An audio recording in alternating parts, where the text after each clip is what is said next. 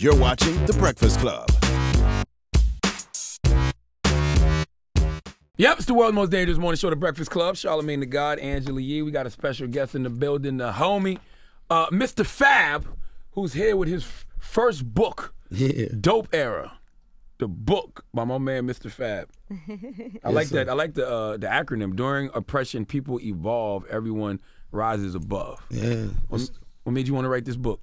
I feel like a lot of stuff, especially right now in my city, man, is where I'm at. I went from being a young dude to the old head with the influence that people look up to. And a lot of kids saw some of the things that I've done.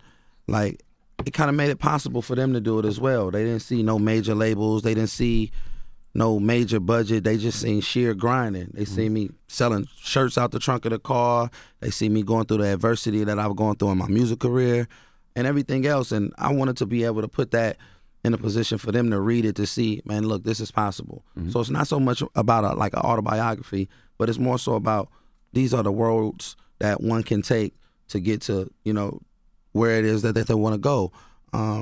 Some motivation, some aspiration, and just some influence, man, utilizing that, like, man, staying focused, man. Here goes some game for y'all. I feel like the big homie has been, social media and other things like that have just totally demolished the big homie. This is people's big homie right here. Like, you know what I'm saying? So your phone is like, there's no more influence. There's no more, yo, chill, my nigga. Like, yo, do this, little homie. Let me show you how to do this. So it's just about me just being the big homie, man. Being the big homie that I had, then even the ones that I wish I had in times that could have prevented me from doing certain stuff. So that's all it is. It's just a motivation. And hopefully it doesn't just not be left for just the kids. It's some of my peers, my colleagues, and some of my older folks too to gain some motivation from it as well. Yeah, you start off the book talking about your own experiences that have led you to be able to give knowledge to the younger generation, and just talking about your mom, your dad, everything that happened with them. One thing that I can appreciate you talking about, though, a lot of it has to do with these kids are so influenced by social media. They see people with nice things. People want to be scammers. They want to obtain all these material goods. And you talk about that also and how foolish that is. Like I say, social media has made us socially awkward. Yes. It's easy for a person to get caught up in the flex, especially if you don't have the comprehension to decipher what's real and what's not. A person can go on just because you have influence, a person can go up with $100,000 that's fake. And people, by the end of the day, be like, bro had 100 bands on him, man. Bro, I'm trying to get on whatever he doing. So then they'll start following a fake guideline to get this money. And then they selling themselves short. So it's no more morality. It's no more integrity. It's no more, what are you standing on? Yes. What principles? So I think the principles and morality have been destroyed due to the social awkwardness that social media creates. That's why I like, and I know this may sound crazy, I like when certain things happen to people online. Meaning that when I see people flashing guns and flashing dope and committing crimes and recording them, when they actually get arrested, I'll be happy because it makes me realize, like, things have not changed in the street regardless of how much these people think things change. Like, it's certain rules you have to abide by. Right. No talking on the phone is something that we always follow through. Don't broadcast your business. Since they're doing that, they're going to jail for it. I like it. It's, you know, I don't wish jail on nobody, but I see what you're saying, though. Like, I feel like they need to know its consequences. I was just going to say, I feel like nowadays people they don't realize that there are consequences for their actions. Yes. And then what's even worse than that is a person to be quick to say, oh, man, you told on me or they told on me. And it's like, wait a minute, bro, you told on yourself. You're self-snitching. Or you put yourself in a position to, you risk involving somebody that had nothing to do with your BS and you put them involved in that. Yes. Like, you know what I mean? I think the civilians and criminals it's a different line. You can't do something to a civilian that don't have nothing to do with nothing that you got with your criminal mind state and then say that they told on you. Yes. Like, so the consequences and things like that, most definitely I feel like people need to grasp back in reality. And then the folks that really know, I feel like you owe if you know. Like, if you know the difference and if you know the consequences and you know the repercussions for some of the things that you're doing and you're still putting that out there, like you say, something needs to happen to you as well. Yes. You got to learn from your mistakes. For sure, You talk about that with your mom, too, early on, how you had the $100 bill. Man. And she stole the money. That was the craziest thing ever. It was so funny is I remember that day like yesterday, you know what I mean? And I remember it staying on Bush Ride. It's just like an infamous city and infamous area in my hood, and we stayed on the top of Bush Ride, man. And my mom, her friend, he was like a preacher. and he had gave me some money, man. He knew what was going on, and I put the money in my bank, and I was just like, yo, man, I'm finna go do hella stuff tomorrow, man, when I wake up. And my mom, when I woke up, man, the money was gone. I went in the room, and my mom was on the edge of the bed doing her Dauphine pace, and it killed me. Like the back and forth of I'm talking about, it destroyed me, because I was just like, it wasn't even so much about the money at this point no more. It was the fact, man, you went and you took my money and bought crack with it. Right, from your own son. Like, you stole from your own son. Like, this addiction is that serious? And in the dope era that we grew up in, man, and anybody that grew up in these times, they could relate to that. Crack made people do some things that was like vicious. Right. You know what I'm saying? But that was the last day that I had ever seen my mom high. Right. So that experience really did make her learn her lesson. Man, it changed the whole trajectory of which my life went. So after she that. got clean after that? She got clean after that, man. She got clean. She dropped me off in my grandmother's house about 2-3 months later. Like, you know what I'm saying? Came back, and she was right, man. She was So that right. was like rock bottom for her, stealing from her son. Yeah, because she saw how bad it hurt me. You know what I mean? And my mom, man, you know, rest in peace to my mom, but I felt like my mom was the greatest human on earth. No, and everyone should feel this way about their parents, about their mothers. Unfortunately, some people don't. But our relationship was not just mother and son. That was like my sister, my best friend, and so on and so forth. So at an early age, our bond was, I'm my mama's only child. So our bond at that time was so shifty because she realized that she put something before our bond. And she made a vow that she would never do that again. And she never did that again for the rest of her life until she passed. She never put nothing before me. That's great. That story could have went in either way. It could man, have went the other way also. Could have been bad. Like, it could have been Child Protective Services. It could have been, you know what I'm saying?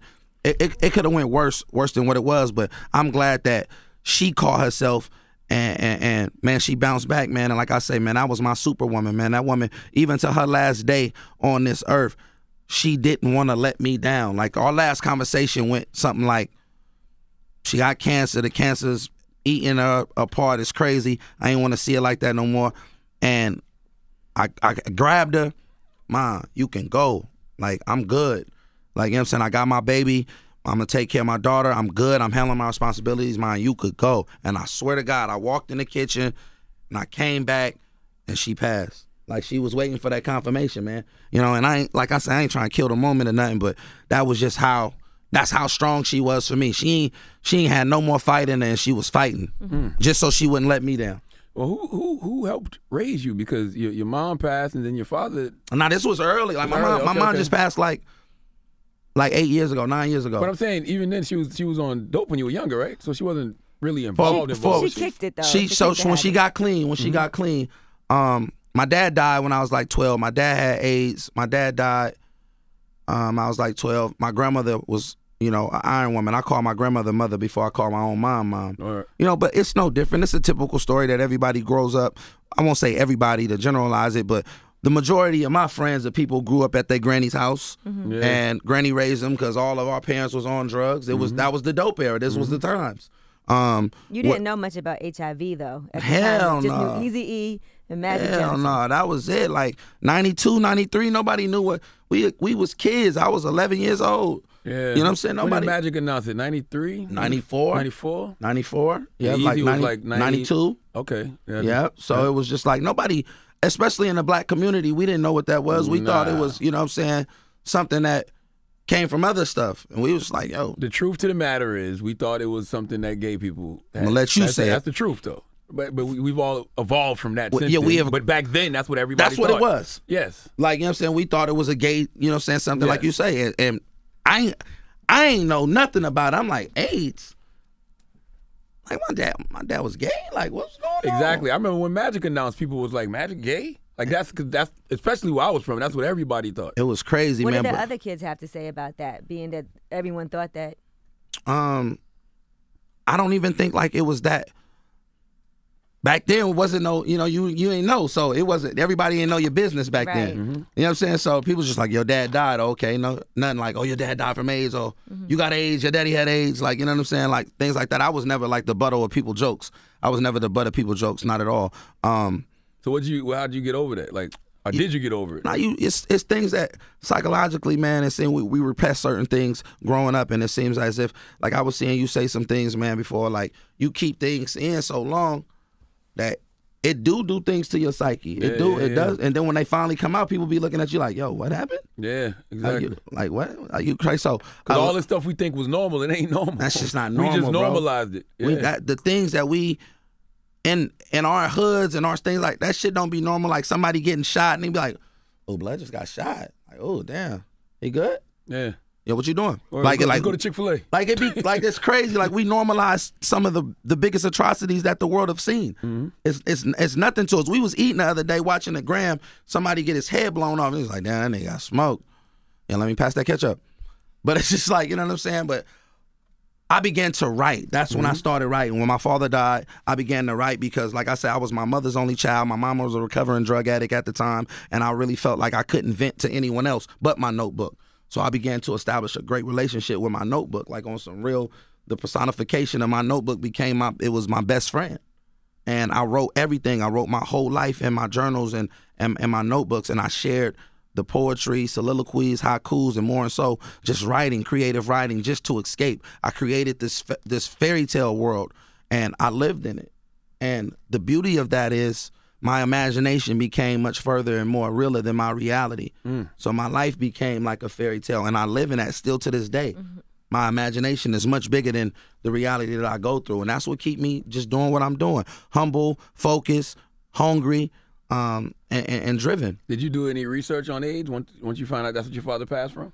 Most definitely, because I wanted to explore it a little bit more and really learn about it, the intricacies of what happened. Because you said you asked the question, was my father gay? Yeah, like you so feel who schooled you? Be like, nah. That's no, my mom told me about what was going on, and then I wasn't a lame. You know what I'm saying? I grew up in these houses. I grew up in homes where a lot of things was something that we shouldn't have been exposed to as a child. I grew up in these homes, like, you know what I mean? You watching your dad on heroin, your mom in the other room, and my brother in and out of jail, and like, you know what I'm saying? I was watching all kind of stuff as a child, so I knew my dad was a heroin addict and was using needles and things like that, several times, or pass me that belt, go in your room. You go in the granny house and all the spoons is burnt up. You're like, what the hell is up with the spoon? So I wasn't a lame, you know what I'm saying? I knew what was going on. So, the needles, passing needles and dirty needles. And so I later educated myself on it. But at 11 years old, 12 years old, you're not trying to really wake up to the reality that your dad's a drug addict and he died from his drug addiction. Right. So, but that's what it was, man. As I get older, it is what it is. Did your circumstances ever make you angry? Or you ever feel with like rage? Most definitely. Most definitely you become, because you're looking for somebody to blame. So many things become taken from us when we grow up, man, especially in the situations we grow up in. You lose your dad early, then your mom in these streets, and you trying to figure out, like, damn, God, what's up, my nigga? Like, you know what I'm saying? Like, why you giving this a cold hand you want to deal a nigga? So you try to look for ways. That's why you start young. You start young and thugging. You start venting. You start rebelling against the powers that be. Luckily enough, my mother was so much of a player. She always just, she would sit me down and give me the game. Like, this is what it is. Once she got her life together, like, my mom went from super boss Benzes and Cornices and everything to going through the drug stuff to bouncing back on some player shit. So when she finally bounced back in my teens, my mom was like, everybody thought we was balling. Everybody be like, bro, y'all, you the spoiled kid. Like, you got everything. Like, you spoiled. You don't know nothing about struggle. But she was like, I'd rather spend my last on my son than give it to the dope man. So she went out her way to spoil me, man. I mean, I'm talking about 3-4 jobs. My teenage years was great. I ain't missed nothing. Like, you know what I'm saying? Any pair of Jordans, Nintendos, everything. Like, my house was the house. Like, bro, let's go to Stan's house, bro. Stan's good. I open house. Mine, she used to be like, bring the girls over here. I don't want you going to no girl house. Y'all got all the snacks. Everything, bro. The cabinet was, and we had, remember the North Oakland Bakery was right there. We right by the North Oakland Bakery, so Hostess was right. We got everything that you could think of, man. Like, you know what I mean? We was like the only house that had cable that wasn't stolen. Like, for real, like, we had all the video. It was lit, man. You know what I'm saying? But, so all of that kind of kept you out of the streets and kept you that's from what I doing was saying. drugs and everything. That's what I was saying. That kept me, well, you know, we was, you know, smoking and doing what we did as a youngster. My house was the trap house. Like, you know what I'm saying? We was hustling. My mom was a hustler. No matter what, when she left again, she still was hustling. Like, this lady, she sold prescription pills, weed, everything all out the same house. I mean, it's no statute of limitations. It's a statute of limitation on that. She gone now wherever she may be resting. But, you know, my mom was a hustler, so my house was always the trap house. So we always had weed. Everybody was like, your mom's got some weed? Yeah, we good. It never got dangerous, though? People knowing that your house was the house that maybe somebody tried to run up in it? I mean, in the hood, everything is it's always danger. You know what I'm saying? That's why, like YG Album, man, you gotta stay dangerous, because at the end of the day, careful will get you hurt. So we always, like, I'm telling you, my mom was really a gangster. So it was like, it was always, she always had a strap. It was always like, you know what I'm saying? It was always a sense of anxiety hanging over everybody's head. Come on, man, we moving, that man. Paranoia, like, that's what keeps you on point, sadly. You stay on your toes, but it was the game. And I'm so thankful that she gave me we would go to the strip club. I'd be 13, 14 years old, like 14 years old, and she ran a strip club downtown. It was called The First Stop, and all the ball players would be there, from like Latrell Sprewell, Joe Smith, Daniel Marshall. This at the time when the Warriors was like trash, but they would all, this must have been before Run TMC. Wait, it's like right after Run TMC, the rebuilding of the Warriors. Gotcha. But all of them would be at her club on Mondays, and I would be down there. And she would just sit me at the edge of the bar and just give me descriptive of who everybody is. Like, this is the trick. This is the John. This is the player. This is the gangster. This is the shyster. This is the con artist. Like, and she would just sit down and we would people watch. And she would tell me, this woman, she paying for tuition. This woman, she scheming. She trying to get a baby daddy. So I've learned how to analyze situations just based off people observations. It's like a movie. Man, I'm telling you, it's a real life movie, man. But I'm thankful for that, because that game and that observation skills that she gave me has been embedded in my mind for so long that I help my daughter even with things nowadays, where we sit up and we just go people watch and just give her some game. So you can't be naive. So I never grew up being naive. So that game has always helped me be where I am today. Now, being that your father passed when you were 12, did your mother serve as the father figure role, or was there another man in your life who came in and served as that role? My mom did the best she could as a dual parent, you know what I'm saying, as being a mom and dad. But she later married a guy, which led to me and my stepdad, which I have nothing but love and respect for him, because for the first time in my life, I saw a man who didn't smoke, didn't drink, got up and went to work every day, and put it all on the line, take me in like I was one of his own. Like, you know what I mean? He had a son and a daughter, but he took me in like I was one. He taught me how to drive, gave me certain morals and things like this as a kid, just like, this is the different side. My mom only messed with gangsters and players, so this was the first time that she had like a dude that had somebody they would call a square. What they would call a square. Yeah. But he was an old school gangster, just reforming his life. True. You know what I'm saying? The best ones. Good. You know what I mean? So, but he was just a cool, the subtle storm. But this was the first time I ever seen somebody getting up, going to work for it the honest way. You know what I mean? Every day going to work, not missing a day at work. And my stepdad, man, was a hero to me, because he was a real man. You know what I mean? He did. And until this day, man, he's still a real man. He just recently had a stroke, man, that's why it's kind of like pushing up some different emotion right now. But he just had a stroke. That's kind of like got him confined to a chair or whatever. But man, Rob, man, I love you so much, man. My stepdad was really a good dude, man. He really is a good dude, so I love that dude. It's interesting. You said in the book, you said your father shaped your character, but it sounds like your stepfather shaped your character too. My dad gave me the Hey Baby, and what I mean by Hey Baby is just, this dude was fly, man. Like, my dad looked like he was straight out of a movie.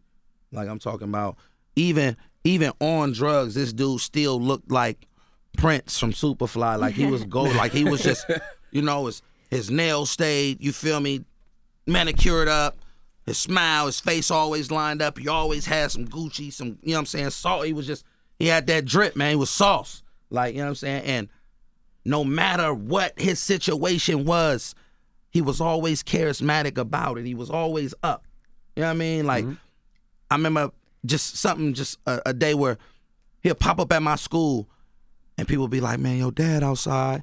He walk over there, you know what I'm saying, probably got some gaiters on or something clean. He always smelled hella good, like he robbed Macy's or something. But the play always smelled hella good. And he be like, hey, man, how you feeling, baby?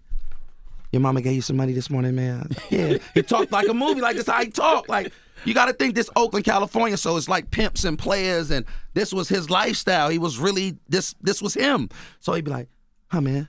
Hey, man, your friends got some money? Hey, come here, man. Get this to your friend, man. Y'all chill, man.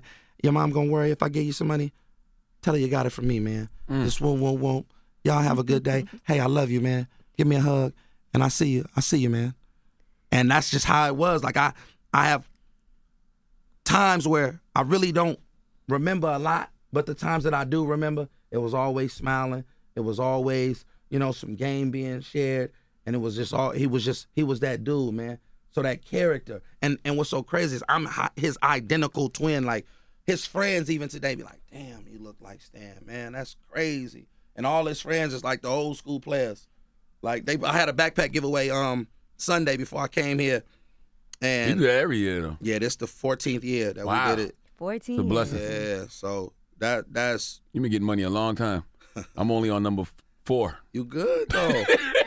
You good. This is my 4th year. The beauty of it though is we can do it. Yeah. You know what I mean? And then we influencing people to do it. Some people do it 1-2 years and be like, oh yeah, all right, we gave back. But the consistency to be able to continue to keep doing it, to realize that there is a need for it because certain people look for that. Absolutely. Like, I'm not gonna lie, it's certain families that be like, yo, Fab, y'all doing that backpack giveaway this year? Cool. Like, this sister came up to me the other day up there, and she was like, she gave me a card, and she was like, listen, I work at the Marriott. I want to be able to help you one day. And I was like, what you mean? She's like, I just got a job at the Marriott. Every year, my son is going to the 8th grade. Every year since he's been in the 2nd grade, we've come and y'all saved us money that we don't have to spend on backpacks and clothes like that. And I just want to thank you. And if it's anything that I can do for you to repay you or help pay you back, because I was just like, wow. I was humbled by it because you know what I'm saying? I really, we don't do it for that. I do it for the healing, not the headlines. Right. I don't care if the news come out. I don't care if nobody come out. That's not what we do it for. But the beauty of it is this woman felt the need to say she wanted to help back because for we saving her money. This shit is expensive nowadays. Yeah. I know New York can relate, but Oakland is hella expensive. It sure is. Like, they just put some stuff on the news a couple weeks ago and said if you make $117,000 a year, you still can apply for low income housing. Oakland might be more expensive than New York. Really? I think so. Like, you're still low income housing. That's still low income. So you can still get Section 8 if you make over $100,000 a year. That's crazy. Because they were talking about how many people have problems finding housing out there, Man, at all, period. And you'll go downtown and you see all these rich people walking around, but then you see homeless people. It is retarded. Like, my business, my store is right in the Business Bureau of downtown Oakland on Broadway. And the amount of homeless people and homeless encampments that there are, it's sad. So when we talk about these city council meetings, I be playing the politics game serious. So we sitting in the city council meetings or we having these business bureau meetings, and our whole thing is like, yo, all this money that this city is getting and all this money that this city is have, we're not gonna build nothing for this homeless people. I'm talking about the homeless people live on the blocks. Like, y'all, I seen the homeless people out here. We got homeless real encampments like on main streets. They're not thinking about the poor and disenfranchised. Bro, it's crazy, bro. And but you can't not see them because it's like it's a house.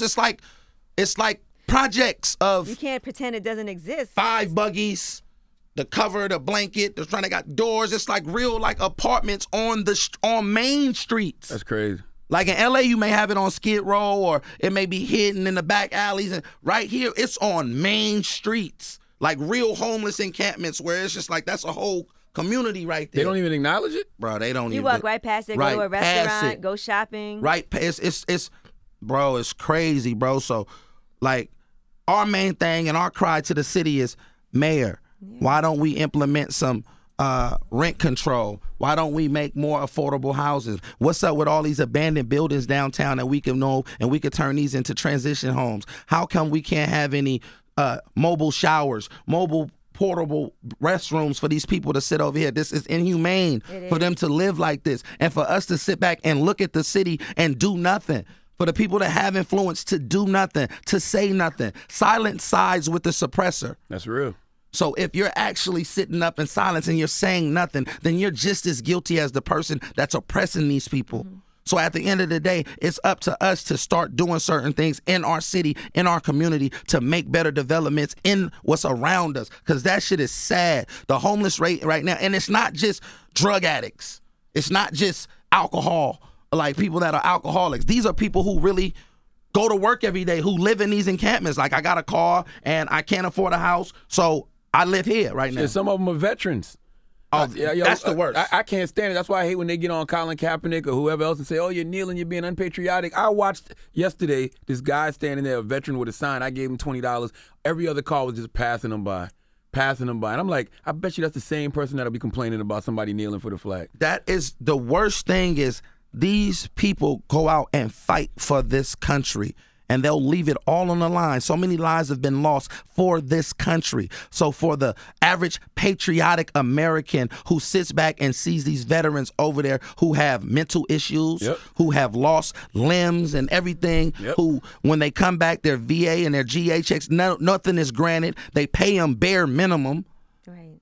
They won't even be granted housing, and it's selective housing, subsidized housing, where they sitting up stuck in shacks and everything. And then they want to say, well, this is great America. This is the good America. Look how y'all treating y'all own. Exactly. Look how y'all treating people that defended this country.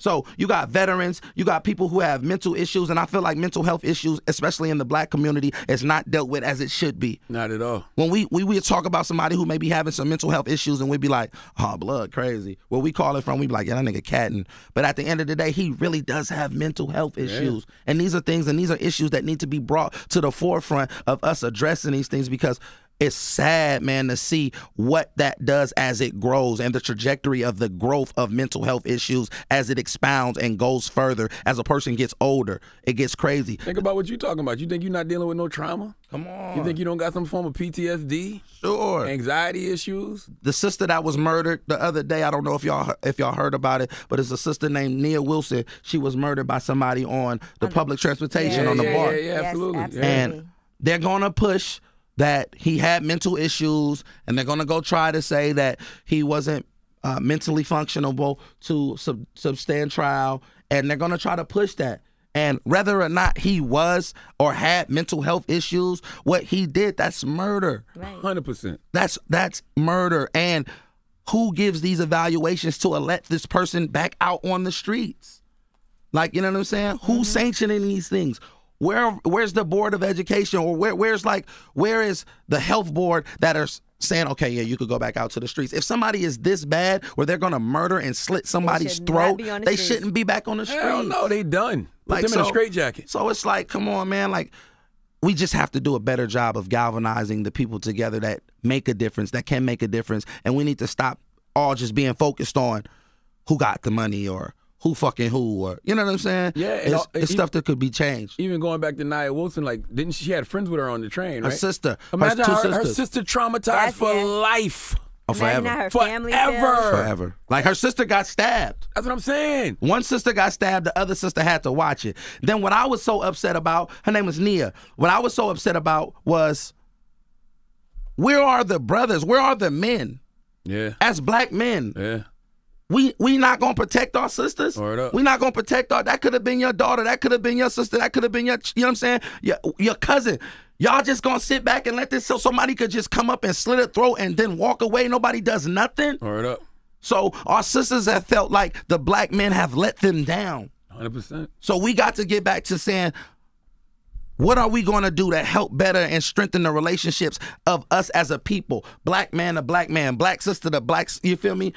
As a people, instead of always talking down on somebody. Like, I said something to a lady the other day. I was like, hello, how you doing? And she didn't say nothing to me. I said, well, don't say nothing when they make me a hashtag. Ooh. Don't say stop killing our brothers when they turn us into a hashtag if you don't want to speak to me while I'm alive. A person will pour out alcohol when you die, but they won't let you hit their bottle while you alive. We got to start focusing on prevention. And that's what our whole situation is about. The Dope Era, our Creating Change movement. Our Creating Change movement is about implementing certain situations that help in the prevention, not the rehabilitation. Because by the time you have to be rehabilitated, it's already too late. Yeah, we always say pray for such and such after something happens. Man, let's do this. Let's focus and put more money, more time, more effort, more energy into prevention. Let's start helping these kids before it get too late. Let's start giving out these scholarships, these programs, these things for these children that can invest in them before they get into trouble. Prevention is much better than rehabilitation, because by the time they get to the rehabilitating state, they're already psychologically damaged. Yeah, you're trying to fix the damage. And the damage sometimes is beyond our control, because we don't know the effects of the damage that is taken. It's unrepairable. Some should be unrepairable. Yeah. And that's why I never understand why they take away funding from schools, because that's where everything starts, with kids in schools, after school programs, education. Just took away $500,000 from Oakland Unified Schools.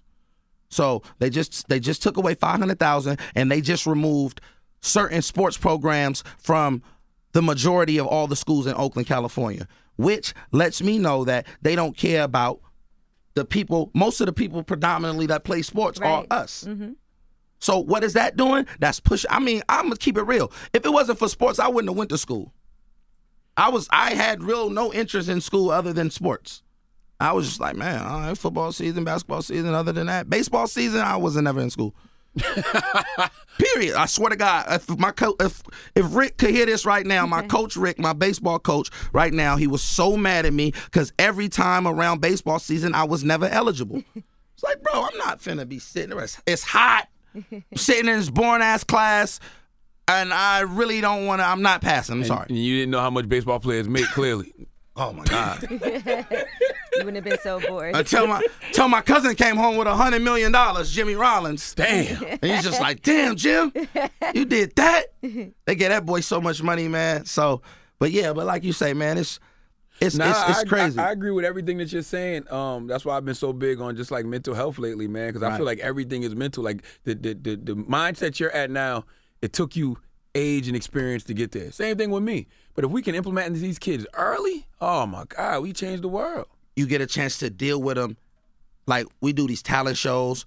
My uncle just put together a super Oakland Got Talent show, and everybody came out. And to see the support was so humbling. And what I want to tell people, to the parents out there, to the parents, to the siblings, to the aunties, uncles, grandmothers, and more, supporting your child, supporting their dreams, is far more important than anything in life that you will do. That's your greatest investment. That is your greatest investment, because the worst thing that can happen is a child that feels like they're by themselves in this world. You know my favorite thing to watch nowadays? Richard Williams talking to young Venus and Serena. We was watching that. Man. We was watching that this morning. Which one you watched? When he interrupted the reporter? We watched him training them in Compton and like going super hard. I saw that one. Yeah, and somebody was saying something to him, and he was like, "These my babies." Yeah, the white dude. Yeah. He's like, "These my babies. Don't tell me how to raise my babies." Venus and Serena playing each other today. Yeah, they played us. I think the first time they played each other was 21 years ago, so that was dope. And Venus was like, she was like, "I got cheated last time. It was 2-1," because Venus was the only one that knew Serena was pregnant. Yeah. So it was like, that is a great success story. People say whatever they want to say about Joe Jackson.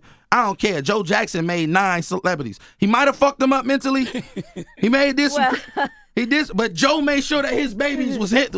They all were successful. But you know what's so funny? None of them, they all say that didn't happen. They all say he was a good father. I'd say he was a good father. Yeah. But success and mental health doesn't always go hand in hand. Facts. At all. Success can make you have mental health. Right. But that's why I like Venus and Serena, because they are just two great women, period. Like, regardless of the accomplishments on the tennis court, you can just tell that they're both mentally sound, they're stable, they're just good human beings. And that the father instilled a lot of that in them. That's structure, man. Yeah. Like, growing up with structure is beautiful. That's why I say it's imperative that we support our children. I don't care whatever my daughter want to do. Her dreams change every other day. But I be supporting. She's like, "Daddy, I want to draw." Okay, we're going to Michael's. Let me get you every canvas you want to get. Okay, Daddy, I want to create computer coding. Okay, we're going to get in Black Gore coding. Let me call my homegirls over here at this Afro Tech stuff. Yeah. We're going to get you in this computer coding. Black Girls Code. Okay, Dad, I want to do this show. She's 9 years old. She's been to 12 countries. She's been, you know what I'm saying, Africa twice. She didn't, whatever you want to do, baby, I'm going to invest it all in you, because at the end of the day, I could still remember how supportive my mother was for me. Drugs and all. I'm talking about after that little episode that we had, my mama did everything she could to say, you going to be something. You ain't going to be one of these nothing ass niggas. You going to be something. I was moving the other day and I found a dictionary that she bought me, and she said, baby, I hope that this dictionary helps you develop into one of the greatest writers ever. Like, and at an early age, she was planting them seeds. She was like, you gonna be something. Right. That's why I credit everything to her. She's accredited for everything because she didn't give up on me. Every basketball game, she was right there. Every concert and show, she was right there, front row. Like, that's my baby. It was lit. She working the doors and everything. So we gotta support our children. Listen, I want to talk about your 10 keys to being dope. Yes, sir. Let's run through a few of those. Keeping a positive perspective. Very tough to do when you come from the environment that a lot of us come from. How do you do that? In a very negative world that we live in, like you said. Yeah. Keeping it, you have to. I feel like it's super important that you must understand the power of positivity. In this realm that we live, I think words create worlds. And you can create a world by the way that you approach it. And so my approach to this is, no matter the negative vibes, no matter the negative surroundings around me, I'm going to always keep my energy positive, because nothing can be worse. Like I tell a person, I don't have bad days, and the reason being because my worst day on earth, my mama died. There'll never be another day like that again. So I can't have a bad day. That was the baddest day I've ever had. Right. So anything else is, hey, I'll get through it. I'll get over it. And then you have to realize that every day may not be a good day, but you could get something good out of every day. You know what you say that I also believe in strongly too, is that a lot of times people have really awful things to say about you, and they try to play you and dish you, but that's more of a reflection on them than it is on you. People's, what they have to say about you that's negative, more reflects on what they feel about themselves. Man, a nigga keep your name in everything but a prayer. Like, you feel me? Like, that's something that you got issues, bro. Now, I don't have the issues. Right. Or if I do, I'm embracing them. I'm embracing all my insecurities. Yeah, go fix your own flaws. I'm going to turn my wounds into wisdom. So I don't care what nobody say about me. I already know what I need to work on. But here go a mirror. What you need to work on. Focus on that. I did a whole TED Talk on why do people hate people they don't even know. Like, people will say that they hate you, never met you, don't really know much about you, be upset when you're successful. And a lot of that is because they feel like they deserve certain things that they haven't achieved. A lot of that is them being disappointed in themselves. It's jealousy. It's them seeing you in a position that they feel like you don't deserve to be in, that they should be in. A lot of different things. That's crazy. That's like when real. you see people that hate gay people, but they really are suppressing their own gay feelings. Like we see this happen in politics all the time.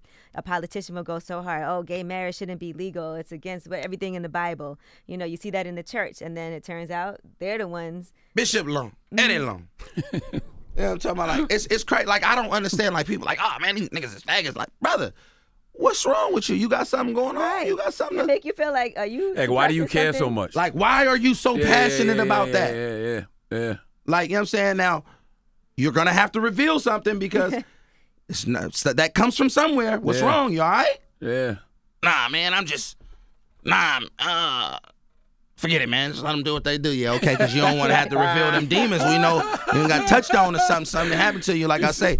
And He's sitting there, his dick hard right yeah, now. like, niggas be crazy. Like, you feel me? Like, I don't, like you said, what's wrong with you? I don't have nothing. If that's what you want to do it. Why do I care? Don't affect long me. as you not pushing your agenda on me, I don't care what you do. I don't care who you like. That's your thing. What about reinventing the role models? It's super important that when we grow up, we grew up looking up to, I know I did, I grew up looking to the dope dealers, to the pimps, to the players. Even myself, I named my album Son of a Pimp. And to me, I was proud that my daddy was a pimp. And the changing moment of my life is when my daughter said, Daddy, what's a pimp? And I said, damn. A pimp is someone that makes profits off a woman. She was like, so he don't want to work for his own money? And it blew my mind because until you have to answer a question like that, it doesn't make you don't check the reality that you putting out there. Yeah, especially if you giving her allowance and she doing chores and she turning, Daddy, man, you pimping me? You paying me to work for you? You pimping me? So the crazy thing about it is, I would parade and be happy that my brother has life in jail. I would always be like, nigga, my brother in jail, nigga. Can't wait to get out, free my brother. And I was happy about that. Yeah, we celebrate all the wrong things. Yeah. So what we celebrate the evils, the ills, the poisons. We celebrate all the things that lead to the destruction of us as a community. And we continue to parade these things. And we must reinvent the role models. Somebody will get more love getting out of jail than they would graduating from college. Mm-hmm. So we have to change the narrative and reinvent the role models. Nothing is wrong with showing love to that dude who has a job. Nothing is wrong with showing love to that college guy, to that black business owner, to that sister that has her own hair products going on. You know what I'm saying? That may be the next CJ Madam Walker. This may be the next Oprah. We have to start reinventing the role models to give roses to those that deserve them, not those that is putting the negativity and the poison back into our communities. I want to go through like 2 more of these. Fathers over figures. You have to be a father. Money is not important when it comes to being a father. My daughter would say, Daddy, she made me realize that my presence was more important than any present that I could have ever bought her. Any present that I could bought, she don't care about that stuff. Yesterday I called her, babe, I just bought you some stuff, some shoes. You want to see them? No, I'll wait. And I was just like, I would have been like, yeah, let me see him. Yeah, she don't care about that stuff. She's just like, Daddy, I just want you to come home. So your presence is more important than the presents that you can buy your children. And a lot of people that are successful, that have some money or some fame, they try to buy their children's love. You can't buy your children's love, because at the end of the day, they'll begin to praise and worship the material things more than they do what you represent. So let's stop trying to buy our children's love. Can I ask you what you think about child support? Because that's been an ongoing debate. I think that'll never stop. But, you know, women asking for more money for child support. $250,000. What that baby need? But I just read Blake Griffin baby mama get $250 a month. I was like, for what? What could a baby possibly get? $250? That's crazy. And I feel like child support don't support the child. Especially when you have women out here that are using their bitterness to better themselves. But what about like housing, as far as making sure that your child's mother, if your child lives with the mom, is in a really nice home at least? Yeah, help paying for all those things, making sure the kids are in private school, making sure they have nice clothes so they don't leave mom's house and go to dad's house and it's drastically. Man, take care of your children at whatever cost. You know what I'm saying? The beauty. My daughter, mom, child support's never even a question. Right, but some men don't take care of things like they should. And that's what we have to go back to, what we talked about earlier, is we have to go back to being men, taking care of our communities, taking care of our families, being the kings, leading the way. Sometimes you have to leave the pack to lead the pack. We have to be able to set these examples to be the men in our house, in our homes, and take care of your children. I don't care. That's why I say being a father is more important than anything, any figurative thing that you could make. Money, cars, fame, success, none of that is important to me. Being a father is more important to me than all of that. The final one is giving roses. I mean, it's 10 of them, but I just want to run through those 4. Giving roses. I got to tell you that I appreciate you. All right. I got to tell you that I appreciate you. And I have to share that with you while you're still able to smell those roses. I have to share that with you while you're able to say, man, I appreciate you back, or I appreciate you appreciating me. Nowadays, a person will wait till you die to give you a compliment. More people will be at your funeral than your wedding because they rather see you dead than to see you standing up happy. I feel that way too. Like people call it dick riding just because you're showing love. If I like somebody, I'm a fan. I appreciate them. Dick riding came from social media. You're right. Like, you feel 100%. Me? Like, damn, my nigga, you on that nigga dick, bro. Damn. Even with females, like, bro, nigga, get off that bitch dick. Like, you feel me? Like, that's where we from. We say shit like that. You feel me? But it'd be like, nah, bro. I'm not afraid. Perfect example. I see Mason. South by Southwest. I'm not gonna lie, I grew up a super extreme Mace fan, right? It's him and Chubby Baby. They in South by Southwest in Austin. I'm like, I see Chubb like, Fab, what's up? I'm like, man, just chilling, man, fucking around, doing the 1-2. You're like, all right. I see Mace. I'm like, Mace, I ain't want to fan out, but this is, I was at the house parties, Mace stout. Had over the eyebrows, big everything, shiny, cyber tech. I was maced out, right? I'm gonna keep it real. No bullshit. I tell him, I say, yo, my nigga, I really grew up off of you, cousin. Can I get a picture? He like, nah, man, nah, I ain't really taking no pictures. Wow. Who the hell Mace think he is? I'm not tripping. I'm like, fair enough. All right, cool. Good looking. In my mind, I'm like, nigga, fuck Mace. Right? But at the end of the day, hey, man, nigga didn't feel like taking a picture. It'd be like that some days. Right. But that's still not going to make me say I'm not a fan or that I won't still go listen to Harlem World. Wait, so is Mason your top 5 on Bad Boy? Of course. Okay. I just On Bad Boy? Of course. That's what Charlamagne doesn't think he's in the top 5. Nah, Harlem World? not lyrically. Because you got to think, you got Big. I'm sorry I brought this up You again. got Big, then you got Jada Styles. Mace was talking Jada shit. Styles, Chic, Black Rob. You gonna put Sheik over Mace? Yes. Sheik, that's my man's. I love Sheik. Yeah, man. As far as what Mace was doing, like, just, And I'm going to be honest with you, if you go back and revisit Harlem World is like, that's some bullshit that you talking about right now. Name the top 4 records of Harlem World. Why you over there looking at me? Whack in hindsight. I like that song too. It's a terrible record now. Bad boy, that bad. Oh, really? You won't see me in it unless it's TVs in it. Mace was stunting in 98, 97, 90. He was going hard. He said, you the type that get hit and don't even know where you hit at. Bleeding all crazy and don't know where you hit at.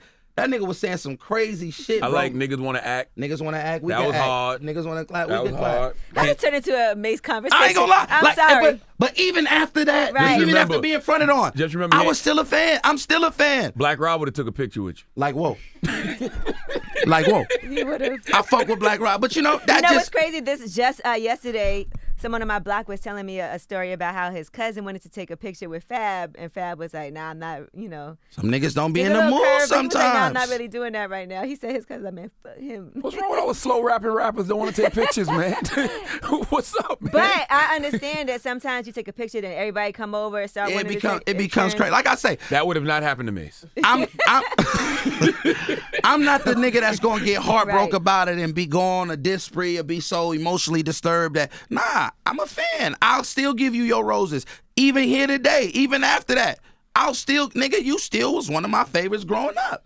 So we gotta give roses, man. It's not dick riding giving somebody their credit, man. Giving somebody, showing them that you appreciate them. It's nothing wrong with that. So to the new generation, a nigga be like, man, I don't want to take a picture with this nigga. Nigga, I ain't no groupie. Listen, bro, get that out your mind right Let's now. make dick riding a good thing. Let's turn that into a good term. I don't like that. Whoa. I don't like you saying it Come like on. that. That Who sounds wants like to go that's a dick segment riding for lip sync. We might lip service that segment, bring it back one time. Nah. You are crazy. Dick ride me. This thing is crazy. But nah, man, tell somebody that you love. If you got love for them, tell them you love them, man. There's nothing wrong with that. Yes. You feel me? They don't got to be your buddy, best friend, nothing like that. If you've been inspired by someone, tell them that you're inspired. I Don't love wait. you, G-Dep. Don't.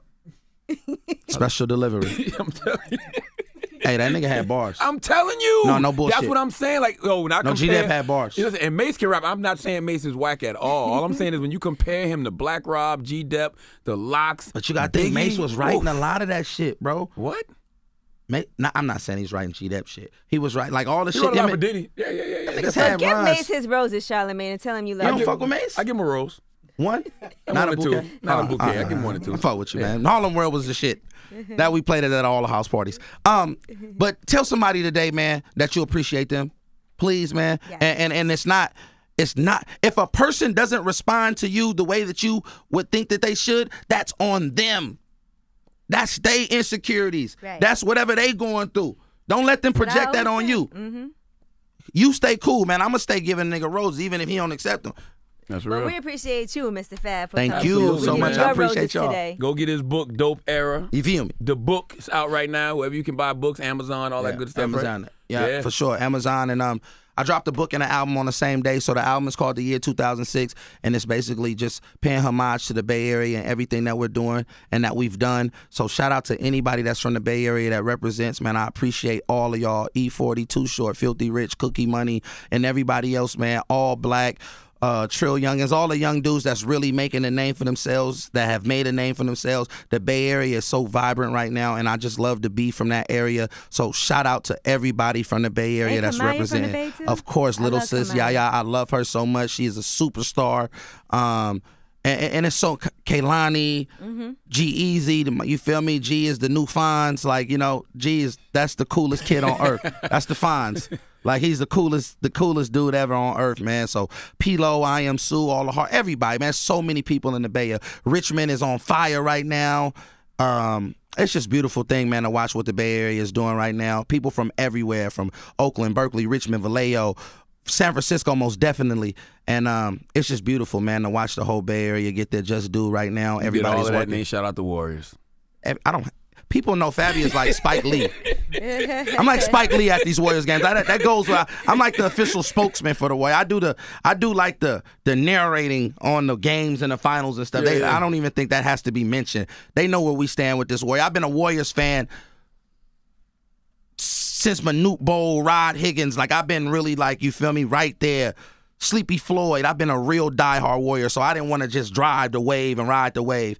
But I'm a real diehard Warriors fan. Right. Y'all been seeing me at all these finals games. I've been there. You feel me? So shout out to my, the greatest team on earth.